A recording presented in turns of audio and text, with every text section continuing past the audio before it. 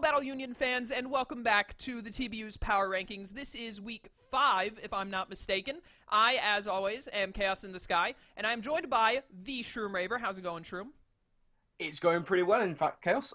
Yes, hello, Battle Union fans. Welcome to Week 5 of the Power Rankings. We've got some really interesting games, a few mid scores, some that were closer than they appeared, and a few surprise results, which we were not expecting. So, with that said, and without further ado, shall we crack straight on with the list? I'm actually going to take over this to start because I want to go ahead and get this explanation out of the way. Yes. Baby I SS is in 12th again, as he has been for like 2 or 3 weeks. He hasn't gotten a win yet, unfortunately. He got 5-0'd by Frito this week, and he has made the decision to leave the league for personal reasons. Not so much, although it did contribute somewhat, the fact that he had just been losing straight. He's not the kind of guy who just quits because he can't, or that he hasn't been winning. But he had some very personal issues going on that he felt he needed to step away from League in general to handle. And so he unfortunately had to go. So he is gone from the League now. We wish him all the best and all that jazz. We're not getting him a replacement per se because he is 0-5. He can't really do much for playoffs. He may be able to affect other people's differential, deciding other people who get into playoffs, but I'm pretty sure even mathematically he's out of playoffs now. So I will be playing his last 3 games for him, and his Week 4 and Week 5 match will not be uploaded, unfortunately, because he's not going to do it, and I'm not going to commentate over a game that I didn't do. But I'll be playing his Week 6, 7, and 8, but regardless of how poorly or good I do, which I think I have to play Kyle, Ethan, and RTK, 2 of which I'm pretty much guaranteed to lose. I might be able to beat RTK. But from here on out, SS is just going to be left at the bottom of the power rankings no matter any results. He'll just take up 12th spot, so it'll essentially we'll just be going through 1 through 11, and we might talk about my performance if it was especially bad, and Shroom wants to poke fun at me one day or not. But, I look forward to that. But the team will remain called the Miami Dolphins for the rest of the season. It's just going to be the last 3 games. I'll upload them myself and all that, so I just wanted to let you guys know what had happened with SS and all, and how that's going to be going, and that no matter the results, he will remain 12th in power rankings as a result of him not actually playing. So, with all of that said, I also think that since we couldn't watch his perspective because he didn't upload it, we should just talk about this game when we get to Frito, and let's move on to 11 because we are in a bit of a rush today. Yes, that seems fair. Sitting in at number 11, we say it every week that we didn't expect to see him here, but it is going to be former champion Paul and the West Coast Wingulls. He had a tough matchup this time against Trev, taking a 2-0 loss there. I was loving Max Attack Ferrothorn. No removal on Paul's side. I was a little disappointed to see no removal. You know, we talked about Trev using Toxic Spike so well before against teams that don't have a grounded poison type. And he brought them again. He actually brought Hazard Attack, but we'll come on to that. So no removal from Paul was a worry. I was also really surprised not to see Blaziken. I thought it had a pretty useful matchup against quite a lot of Trev's team. But he did bring a pretty cool squad, a very powerful squad, another cool setup Mew as well, and Mega Blastoise, who was putting in an absolute shift early on. It did so well against Trev's team, but came towards sort of mid-game and Mega Blastoise goes down, taking Curan Black with it and putting in a decent shift on the way, but it was such a necessary team member for everything left. What else do we have then? Oh, yes. 7 years of Licky Licky versus Registeel. That sapped my very soul. Once Ferrothorn went down, you know, you had a Licky Licky with knockoff, heal bell, wish protect. Nothing was toxic on his opponent's side, so it became a little yet less useful, but it still could have done something at the end game. You know, he was looking to try and use it maybe to take out that Mega Zam, but it got flinched, which is unfortunate, because that meant it couldn't go for the heal bell. Toxic took its toll and it was in range of Mega Zam, whereas before it wouldn't have been. So there was a little bit of bad luck for Paul in a couple of isolated areas here. I generally liked the way he played. I don't think, you know, we've talked about Paul making a few mistakes along the way and he's mentioned it himself, but I don't think he played badly here. I don't think he made mistakes here, aside maybe from a couple of team building decisions. But I think in general his play was very good. He just, you know, came up short on the day, really. Yeah, I think you're right. Definitely not having... I didn't realize that he didn't have Rapid Spin on that Megastoise. Not having removal against a team that has 3 setters of different types of hazards that are all pretty good at doing it. Like, Greninja is like, you normally just want it to be attacking, but it can set spikes if it needs to. It did this week. It did this week, yeah. And Registeel can, like, always get Stealth Rocks up at least like 1 or 2 times a game on average. And Scolipede is really good at getting Toxic Spikes up, especially when you're playing the Protect Mind games. But looking at his team, I am also surprised. I didn't realize this before, but just like you said, like I'm looking at this team, and the team that Trev brought especially, 4 of the Mons are weak to a Blaziken Stab. And then Mega Alakazam is made of paper on Fizdef. It probably dies to a Flare Blitz either way, so it may as well be weak to its Stab. Really, his only option to switch into it is Blastoise. Yeah, Blastoise was only counter. Megazam does check Blaziken, even the Scarf variant. Megazam outspeeds it just because it's a Megazam. Maybe like a sort of an agility set could have put in some work with like Flare Blitz, High Jump Kick, and Mac Punch for the Greninja, coverage for the Blastoise, something like that. But, these are some team-building decisions that, with Paul's squads, it's always going to be tough to pick the 6.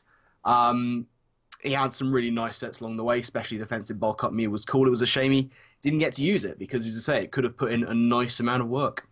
I'm starting to realize a correlation that every week Paul brings a Mew with setup moves, he loses the game.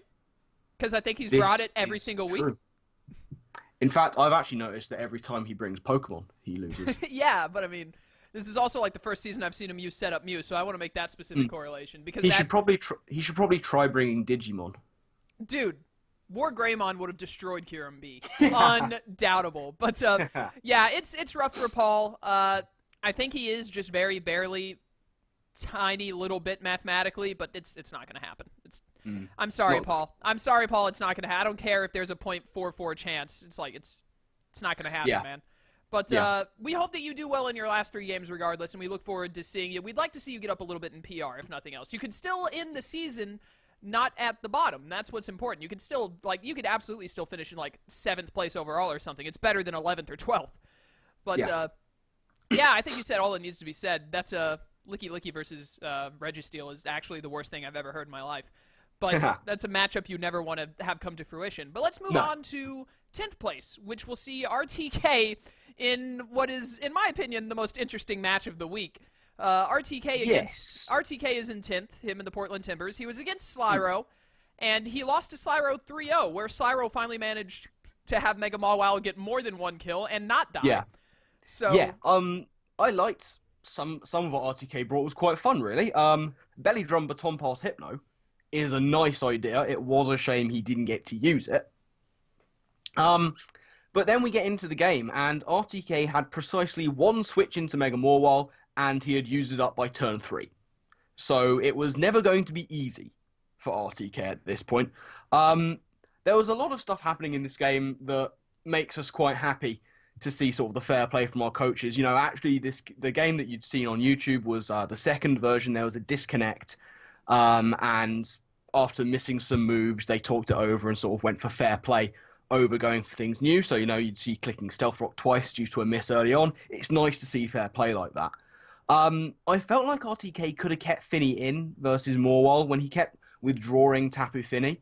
I don't know whether Finny had Surf or anything that could damage the Mawile.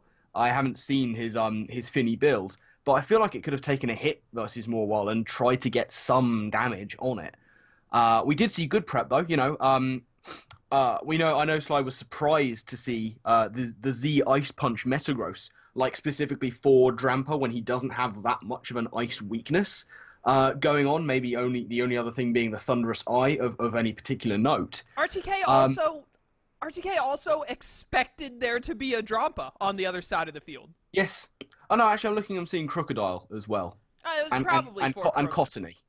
Oh yeah, Katoni, of course. Thunderous Eye. So yeah, actually, there's a few things he could have hit, but I'd understand Sly's surprise. I 100% believe that RTK, being the person he is, and that I know him as much as I do, absolutely brought that specifically for Drampa and nothing else. Yeah, I could well imagine. That and maybe after 2 Meteor Mashes, if he gets both of the boosts, it can maybe KO Mega Mawile. But I mean, we know full well that RTK is unpredictable because from nowhere, I think the set that no one expected him to bring, the Power Construct Zygarde, what a maneuver from RTK. That was brilliant. That was inspired. I don't think anyone expected the Power Construct Zygarde. Yeah, but I mean, then he just sacked it like an idiot. He should have switched out and came back in with it later. But yeah, there was apparently there's something that is above my head because I don't gen when it comes to genning that 90% of the time when you try to put a Zygarde into a game, at least the way that our boy Jade Hex gens, 90% of the time it for some reason changes its ability to power construct. And RTK, this is actually, I think this is the second time this has happened to RTK. The first time he caught it before it happened. This time he didn't until there was a Megazord on his side of the field. Yeah, oh God, Are you okay? Man, I'm a little bit ill, ladies and gents, and if I laugh too much, I cough. You need to activate your power construct by the sound of it. It would seem so. But once again, we saw quite good fair play from RTK. He basically just said, "Okay, Sly, I've ballsed this up. Kill off my Zygarde, then I'll revenge you." But by that time, RTK just didn't have enough left for Sly's threats of Volcanion and Morwell, Mega Morwell. So yeah, it was a good game, a fair played game, if not fair in the fact that there was a power construct Zygarde. But it's good to see sort of this kind of fair play between our managers and our coaches. Yes, we did. As soon as that happened, they decided how to end out the battle themselves, and then got with the admins to talk about what to do. And we did some theory modding with them. And we don't know for certain who could have won there. It honestly could have gone either way if the power construct hadn't procced from what we figured out. But at the end of the day, RTK just said, Sly had a chance to win just as much as I did, and he's still got playoff chances to look at and all that. And I'm the one that had the illegal Pokemon. So he very gracefully, like a good friend, took the 3-0 loss. And I'm very glad that we have coaches like this who can be cool about these things. Absolutely. So yeah, good fair play from RTK. And with that, I think what we'll probably do is move on to number 9 in our list, and that is going to be Frido. Frido and the Welshons moving up rapidly, rising up to the heady heights of number 9. I'm not sure he's ever been there before on this list, so this will be new ground for Frido. I'm sure he'll be very happy. I think we might have put his team at 9. His team was 9 or 10 when we first started in post-draft. I can't remember. I know it was in the bottom half because we didn't like his speed tiers. So 5 weeks later, he's living up to it. Yeah, exactly. Because we put him. I know that we put him down lower because of his speed tiers and having like 8 base 100s. But yeah, this week Frido actually got a 5-0 win over SS. Beat him so bad he had to kick him out of the league as a result. But whoa! Come on now. I'm sorry, I had to. But yeah, we'll talk about this game. I mean, Frido. He seems to be actually genuinely, all jokes aside, sort of on the ascendancy a little bit. This week, he mentioned he was scared of Rachi. I was a bit confused with his Zapdos build. He was scared of Rachi as one should be. And he brings the Zapdos, which is the right thing to do against a Rachi, but there was no Heat Wave on there. He couldn't really hit it outside of Discharge. So he could have, gone for that and started wearing it down. But I was surprised to see no Heat Wave. Unburden Excelgor because speed is literally everything. That would probably be one of the fastest things ever. I forgot it even got that ability. Yeah, it's because no one runs it because it doesn't need it, except for Frido because he thinks outside the box like a true competitor should. What else do we have? Tailwind Shaman. Yes, he's bought Tailwind Shaman this week. He's bought an actual speedy Tailwind Shaman. I was about to say, what's its speed nature? It was I think it was invested in speed. I don't know if it was modest or timid, but it had speed investment, it had Tailwind, it had powerful moves, and it put massive pressure on very early. Ended up coming out 2-0 from this game. So good use of Shaman from Frido. It's worth mentioning on Baby Eye's side that there was no Salamence, but there was a lot of other expected things, like Salazzle has a lovely time versus Frido. And Frido, using Tailwind effectively, Baby Eye was able to stall it out, but at the cost of Purugly, but he did the best he could against it. And then there was this momentum game involving Zapdos on both sides. Frido made an over-prediction, which nearly cost him massively. Baby Eye took back that momentum, but wasn't able to capitalize. He was making a lot of risky doubles and taking spikes damage. Then Frido gets back the momentum with Rotom versus the Zapdos. Zapdos was able to just wear things down. And Baby Eye, again, just not really able to take advantage. He was earthquaking on a Zapdos that wasn't faster than Mamoswine. I wasn't sure what was going on there. Played the flinch game almost successfully. But yeah, Frito was able to win out in the end. Shaman and Zapdos, very much the MVPs of this one. Nominal performances from Arcanine and Cobalion. A tough one for Baby Eye. As you say, this will be his last week with us this season. We do wish him well. Hope everything is good with you, my man. And yeah, don't be a stranger to the league. You're always welcome. Exactly. Couldn't have said it better myself. Frito, actually, speaking of Frito being on the rise, this is week 5. He's 3-2. Yeah. And I believe he's behind Jim on diff, but they both have 3 wins, 2 losses, and then Alex has 2 wins, 3 losses. So they're all still neck and neck. Anyone from Melee can end up with the with the playoff spot. And actually, it's very theoretically possible someone from Melee could take the wild card as well from Kyle. This is true. But Kyle would have to lose his last 3 games, or lose like 2 of his last 3 games, and one of those games is against me, so it's not highly likely. But it is actually in the realm of possibility that Kyle could end up losing his wildcard spot. So it's going to be really interesting to see Melee and Akala might end up being even closer than we originally thought. Yeah, absolutely. Yeah, so all very interesting stuff. Gives still no discernible sort of definite idea of who's going to be going through the playoffs. I mean, maybe. I think Trev and L5 are cinched. Oh yeah, but yeah. You know. But there's nothing in the others is particularly set in stone just yet. Yeah, all the others are still up. Like even Ula with Sly and Cloud, I think, are tied now at 3-2. We'll talk more about them later. But let's move on to we'll talk about them now. Yeah, we'll talk about them now because they're both right here. Eighth place we'll talk about first is Cloud and the Jersey Weaviles. He lost this week against someone. Who did he lose to? L5. L5, that's right. It was a 3-0 in L5's favor, which does put Cloud's winning streak on a hold and puts him at 3-2, which Slyro, after beating RTK, like we said earlier, is also at 3-2, but Cloud has 2 more differential than Sly. So those two are actually, since Paul is 0-5 somehow, those two are actually duking it out for their playoff spot, absolutely. And Cloud, in this battle, we did see the long-awaited Sharpedo versus Mega Sharpedo battle. Cloud with the regular Sharpedo, mixed set, very nice build. Looked to be putting in a good amount of work. Just a few of Cloud's plays confuse me a little bit. I feel like he might have suffered a wee bit from misidentifying win conditions. We saw sort of quite early on sacking off Kurum. I feel like that was a wee bit of a weird call. I'm not sure of all the sets on Cloud's side, but I feel like Kurum could have put in more work against L5. And then there was a similar situation a bit later on. He sacked off Sharpedo to Electros when he had this Donphan at very low health. Now, I'm not sure what the Donphan set was. For all I know, it could have actually been an offensive Scarf set, which would be why he would save it. And if that's true, then I would take that back. But he sacked off Sharpedo, which I thought was weird, because you've got this mixed speed boosting set that once you weaken down L5's team, it can put in a huge amount of work. Now, it has to be said, Cloud did get quite unlucky.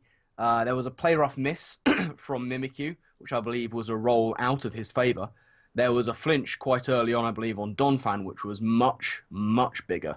It prevented crucial damage it prevented Cloud from getting crucial damage on, I think it was the Mega Sharpedo, who eventually came through at 3-0 for L5. So some unfortunateness for Cloud. I think maybe a few dubious decisions about what to sack. The sack plays were correct. I just think that maybe he could have sacked off different things. But he's still looking pretty good. I think his position in the power rankings is quite dependent on those around him. So it doesn't necessarily reflect how well he's doing in the table. That has to be said. But a tough loss. But, some cool sets. And, yeah, I think he'll be back on it next week. Yeah, speaking of that, actually, I just realized that 2 people who are guaranteed one of them will be in playoffs we have in 7th and 8th. I didn't realize that. But that's also mainly affected by the power rankings aren't supposed to show the actual. They're supposed to show the league table at the end of the season more so. So, like the overall one, not the ones that get playoffs. Because if it was just if it wasn't split up in divisions, then I don't think either of them would be eligible right now, or they'd be close.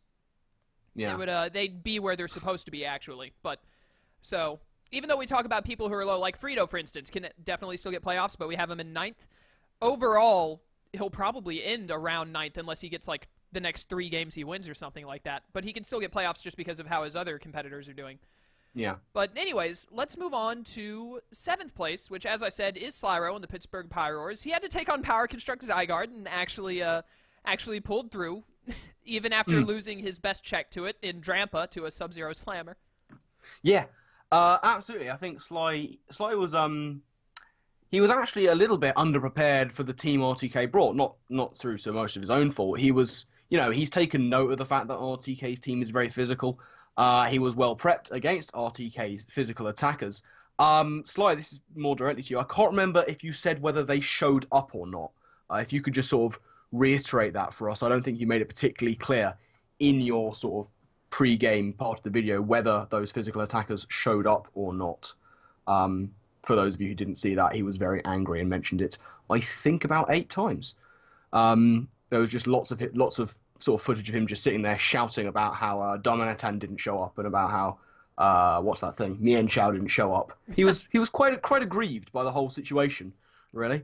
But it didn't really set him back too much, because for the first half of the battle, it was literally just Uxie taking hits and Morwhile hurting things. And that was actually just the first half of the battle. The entire thing, I'm pretty sure, was just Uxie and Mega Morwhile doing what they do best.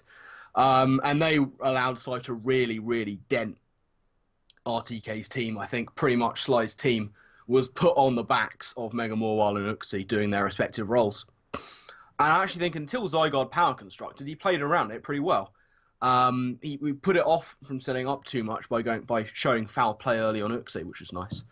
And then we saw the fair play from both to sort out the Zygarde situation. And yeah, Sly able to take the game late on with that very nice Scarf Volcanion.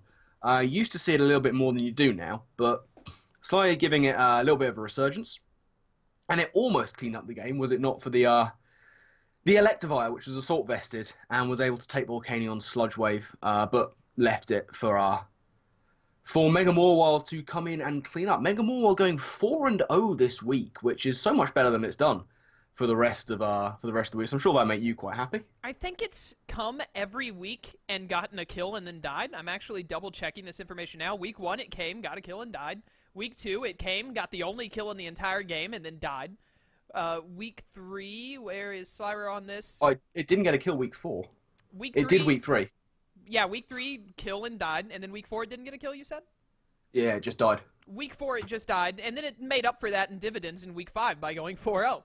So it was actually 3 out of 5 weeks, that's how it went. But yeah, I mean, Shroom pretty much covered it about as much as it needs to be. And yeah, I mean, it was very gentlemanly of them both, despite the unfortunateness that went down. I think Skype is dying, and I've lost Shroom momentarily, so I'm trying to talk until he reappears, because this usually he gets back any second later. But I'll go ahead and introduce the next number as I wait for Shroom to reappear. All right, after some technical difficulties, which you guys will not have seen because I would have just spliced it together for you all, we're back, and we're on a bit of a time crunch as a result of the technical issues. So we're actually going to play, we're going to play PR Speed Round for the top 6. They're in the top anyways. We don't need to talk about them much. In 6th place, we have Alex in the Birmingham Spritzy, who won, or no, he lost. He lost 3-0 to Kyle, and yeah, it's all we have to say for that on the speed round. So now I can move on to number 5. Whoa. I'm just kidding. Shroom, give us the abridged version of the match. Basically, I was surprised to see no Slowbro coming off the bench, but we did see Defog Mega Beedrill, and it actually used Defog, I think, which was nice. Looking too much else, really talk about his team.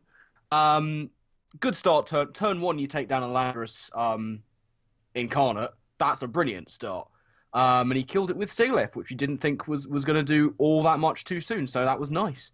However, I think Alex, despite his team's, his team being what it is, he was unable to get momentum on Shuckle.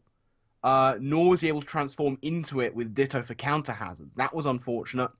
He did manage to transform into Lucario.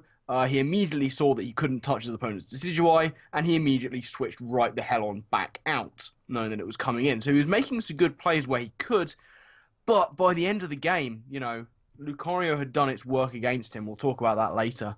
He just didn't really have enough stuff left to deal with Decidueye and Heatran on his opponent's side. So he brought the threats, he brought the interesting stuff, he brought his new guy, but he just wasn't able to foothold here, despite a good start and an interesting but fairly successful use of Mega Beedrill. Yeah, I remember he actually had ginning trouble with that Beedrill at first. It didn't want to go through because it's like, it had that move from Gen 4, and I think it had another move that it got, like, by level up in another gen. Drill Run, it got by level up in a different gen, like Gen 5 or something. But it got defogged from Gen 4, and he had some difficulty with it. I didn't know that he had been able to get it through because I haven't gotten to see this battle. But it's good to know that it worked out because that's very interesting. Now we know that there's another defogger in the meta that you can draft in Mega Beedrill because people are always looking for hazard removal. And it can do a little bit of work sometimes. You know, Mega Beedrill has decent special bulk. Its physical bulk, of course, is worthless. But it can be EV to take some hits. We saw it ages ago in the Battle Union from Gabe, in fact, using Beedrill in that way. And Alex, you know, doing his best to kind of emulate that. And he had some good moments. He was up against someone who was out for blood, and we'll talk about that later as well. So yeah, a tough loss for Alex, but still in a good position. Yes, he's 2-3. His opponents are 3-2 in terms of getting to playoffs. And I believe he actually gets to play Frito like week 8, so he can really turn around differential when he needs to, if he has to fight out Frito for it. And there's still a narrow chance that he could, if he doesn't get his playoff spot from being his division champ, he could potentially take wildcard from Kyle, despite having lost to him here, depending on how the other games go. But he's definitely still got a very nice chance at playoffs. He's just got to win a handful more of games. So I look forward to seeing how that goes. But let's move on to number 5, I believe, which is one of those opponents that he needs to take down in a surprise upset this week, actually. Until now, we've been able to say that there's an undefeated team, but this week, Jim from the Meath Mamoswines, who is now in 5th place in power rankings, took on Ethan in the Tennessee Dynamos and beat them 2-0. So Ethan's reign has come to an end. Yeah, this is a great one from Jim. You know, we know he's what's the word I'm looking for? Unpredictable, and rather he wins or loses? Inconsistent. Yeah, we'll go with that word, too. But this one was brilliant. You know, he had really nice prep. He had a Scarfed Garchomp, which he knew could put in work, but he also knew that Gramble was the switch in, so he's got Toxic on there for that, and he actually got that right very early on in the game. Cursed Body Jellicent over Water Absorb. Good idea here, because, you know, he wasn't necessarily anticipating the Alamomola, and if it did come, you know, Water Absorb on Jellicent is going to be the last thing on his mind against an Alamomola. Looking at the game, I actually thought he didn't start off too well. Skarmory going down turn 3 meant basically he had nothing to switch into a Mega Lopunny, but he never really gave Ethan the chance to get Mega Lopunny going. He was making really good double. He prepped well on Victini, knowing that he could take a pursuit. So that was nice, and that actually came into it. He does get paralyzed on his taunt into Reuniclus with Jellicent. That was unfortunate. But it was one of the few unfortunate things he had, because then Cursed Body started doing things. It activated, I think, 3 times during the game, and at mildly crucial times as well. I think only one time it mattered.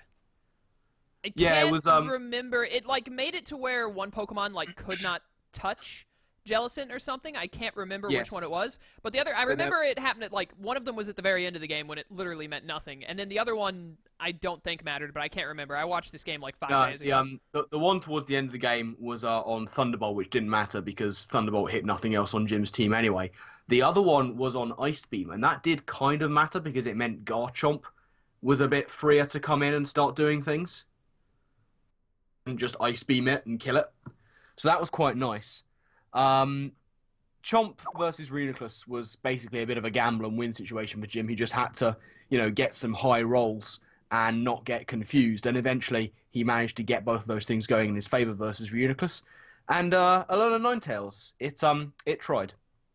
Alola Ninetales is like, I don't know, man. I don't want to say it's a bad Pokemon because Aurora Veil is like one of the greatest abilities of all time, or moves, I mean, of all time that I've seen, because it's Light Screen and Reflect packed into one. It just needs Hail, but it can also be affected by Light Clay, so you can get 8 turns of it. He was a Light Clay Alola Ninetales. Yeah, and it's also like it doesn't get split, you know? Like, you set up Reflect and then you set up Light Screen. Not only are you giving the opponent 2 turns, but then one of them wears off before the other, which could be important. But I don't know, man.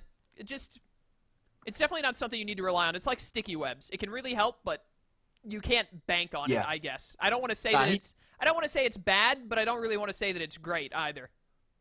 It was, yeah, this time it was more the sort of the lack of power on Alolan Ninetales, but at that point, he just needed to get damage on the Nidoqueen for Garchomp to take the kill, knowing that it would be Shuca Berry, and in fact it was. So it was good play and prep from Jim. I think this was a great battle for him. You know, this shows exactly what he can do when he's got that motivation, when he's got the wind in his sails. He can really sort of put in great performances, and I think this is one of them.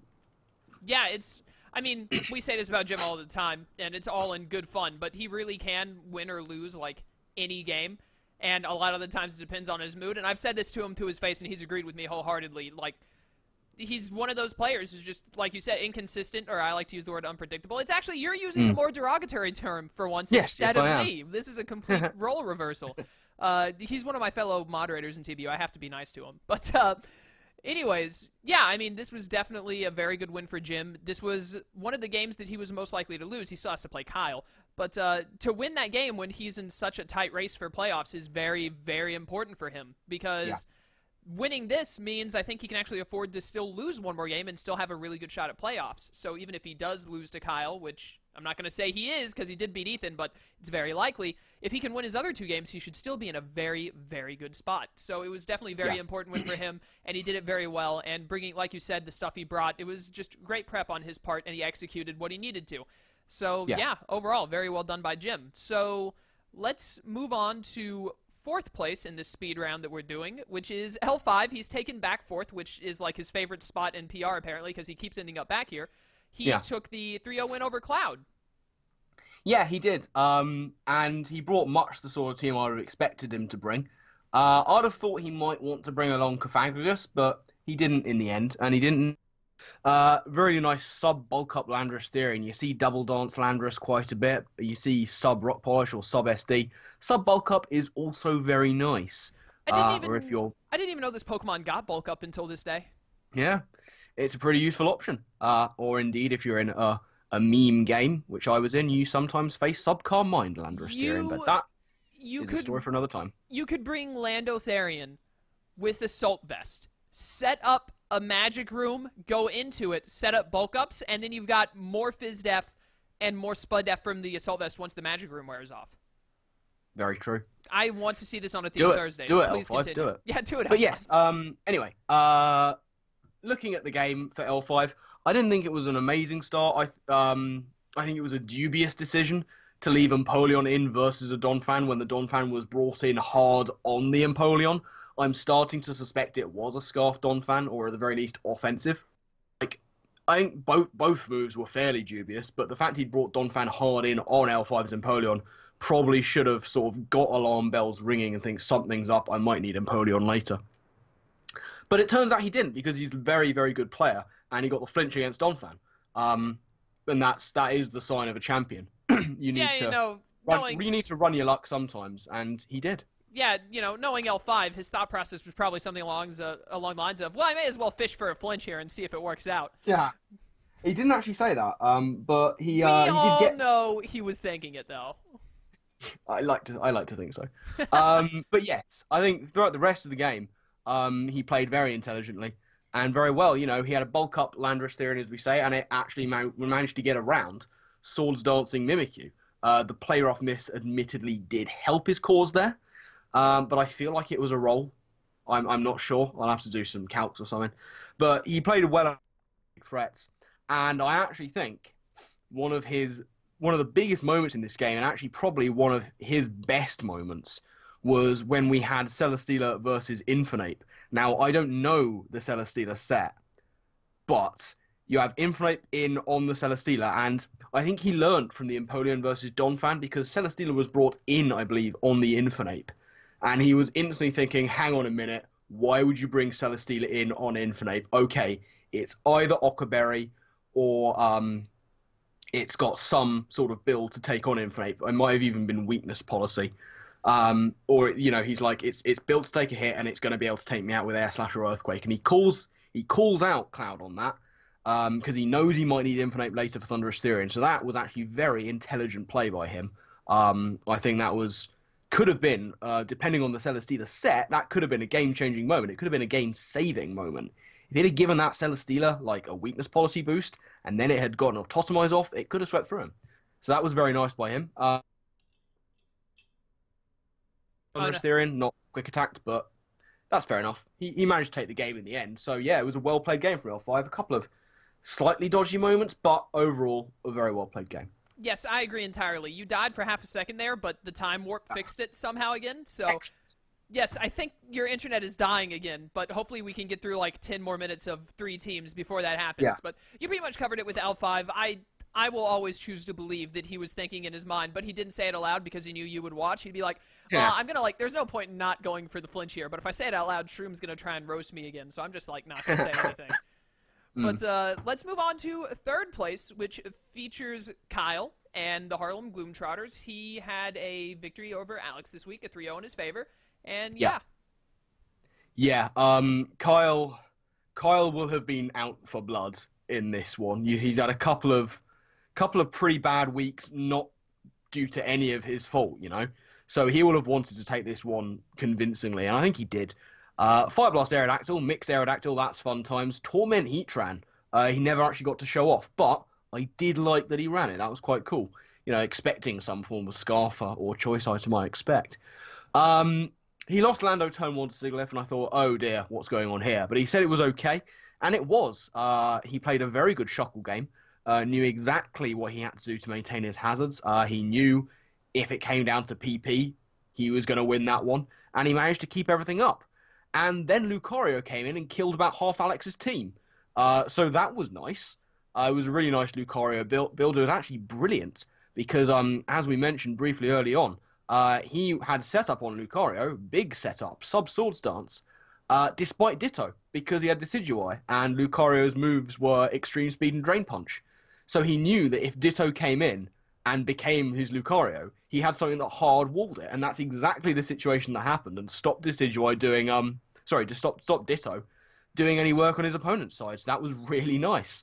Lucario gets half his kills, and yeah, then he was able to sort of clear up the game, I believe, with the Heatran, and a bit of help from Decidueye as well.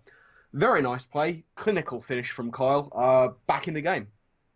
Yeah, it was very well done, and he definitely did need the comeback after the last 2 weeks where, against Ethan, he had a 5% chance to win, to lose, rather, and he got the 5% chance.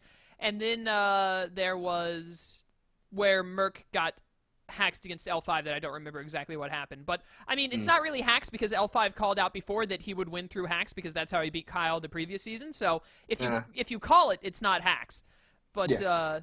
Anyways, yeah, you pretty much covered it. And like I said, we're in speed round. So I'm just going to move us on to second place, which sees the king being moved down slightly. Ethan and the Tennessee Tynamos, unfortunately, losing to Jim this week, or Jimberly, as it is put on the week matches for some reason. I bet that has something to do with Jade being in charge of the sheet. He took the narrow 2-0 loss to Jim because Curse Body is the greatest ability of all time. Yeah, I was worried for Ethan when I looked at the team and saw no hazard removal versus a Skarmory when you have a Sneasel and a Chandelure. But Ethan is a good enough player to know that you don't need hazard removal if you just kill Skarmory turn 3. Exactly. So that was fine. That's all it takes. It got the rocks up, but he was just like, there will be no spikes or anything here. I will just kill you now, and he did. I think he let Gramble take too much damage early on. He allowed it to take all the damage that it did, but he did isolate Victini very well because he realized, Ethan has brought along 2 fairies, and he's got a Nidoqueen. Sorry, Jim has brought along 2 fairies, and Ethan's got a Nidoqueen. He realizes that Nidoqueen is vital versus fairies. He identified again. This was a good showing of identifying win conditions very well indeed. And they changed sort of halfway through. I think he thought it was going to be Chandelure early on, but then sort of quite quickly realized, hang on a minute, no, Chandelure is not winning me this game. Nidoqueen is winning me this game. And that was fantastic foresight by him. On the other hand, he didn't kill Victini when he had the chance to do it. And I think that was quite big. He lost Chandelure because of it. And while we've assessed that Chandelure wasn't a win con, it could have done more work if it hadn't sort of gone down when it did. And he took lots of damage on Nidoqueen, but that was okay. I just think the loss of Chandelure and not taking his chance to kill Victini when he had the chance to do so was a little bit unfortunate. I don't think rocks at that time for him were as necessary as he thought. He looked to be doing quite badly versus Comfy as well. He looked to be sort of flailing a little bit. He took massive damage on Nidoking. He sacked off Mons a lot, and then he showed why, because then he Healing Wished into his 2 HP Nidoqueen. And that was a potential game changer. I can only imagine Jim's heart sank when he first saw that. He's got a Nidoqueen down to 2 HP. He's forced his opponent to sack off Chandelure and Sneasel, and then he goes into the Lopunny and he's like, I can take this out, I can finish this game with Comfey, and then he Healing Wishes into Nidoqueen. And that was a big moment. Ethan looked like he'd wrestled himself back into the game, but once again, he neglected to go for damage versus Garchomp when he had the chance with Reuniclus. He knew he needed to keep Reuniclus healthy, but it was sort of a toss-up of whether you keep Reuniclus as healthy as possible, or you gamble on the confusions that Garchomp was suffering, or do you go for the damage versus it? He didn't go for the damage, and it does end up biting him. He takes the 2-0 loss, but it's his first of the season. He's still very much a favourite at this point. And yeah, I think much like Kyle this week from last week, Ethan will just be out for a scalp next week. It's going to be... I pity whoever he's facing, because it's Frito. It's going to be brutal. Oh, Frito. Oh, I pity him, because that's probably going to be quite brutal. Would you say that you pity the fool? Yes, very much so. All right, good. I'm glad we're on the same page. Ethan's going to want a big win. He's going to want a big win. He really doesn't need one. I think he just needs a win, period, and he's, cinched playoffs at this point. Yeah. But a big one makes it more fun for him. Anyways, of course. Let's get on to number 1, back where he belongs. After we said that he would be there the whole season, we forgot that didn't count week 3 to 4 apparently, or week 2 to 4. I can't remember when we moved him down. But Trev and the Houston Toxapexians back up in first place with what we considered to be the best team in the league at the start of the season, at least. He's now moved that around a bit to get Mega Alakazam instead of Xurkitree, I believe was the only change he made. And he got a 2-0 win over Paul, keeping Paul's losing streak alive. Yeah, absolutely. He's brought full hazard stack this week. Once again, he's seen that his opponent doesn't have any grounded poisons.